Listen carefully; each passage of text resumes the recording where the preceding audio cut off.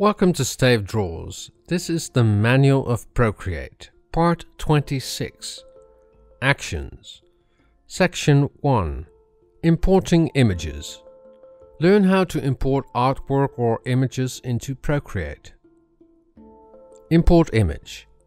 Import an image from your Photos app, iTunes, or a connected cloud service. You can use an image to trace or just as a reference. You can also try saving assets you always use to photos, reusing them to save you drawing them all the time. Pro tip: if you have an iPad Air 2 or iPad Pro, you can use iOS 9 multitasking to show a reference image from another app in split view, without the need to use up a layer. Import from iTunes. To access a file from your Procreate iTunes folder, you need to add them manually through the iTunes interface. Import from Photos. The first time you use this option, your iPad will ask to access your Photos library. Once you allow it, you'll see a feed from your camera roll.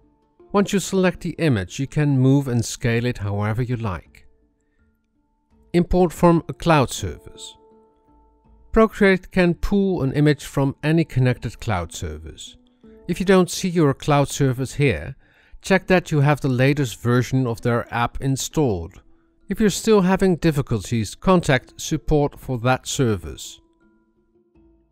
External source. Take a photo and drop it straight onto your canvas.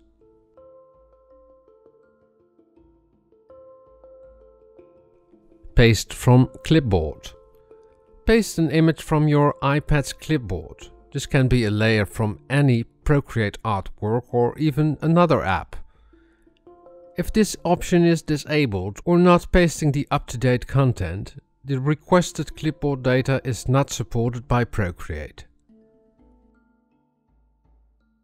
If you want to know more about Procreate, just visit my playlist, and the playlist has all the topics about Procreate.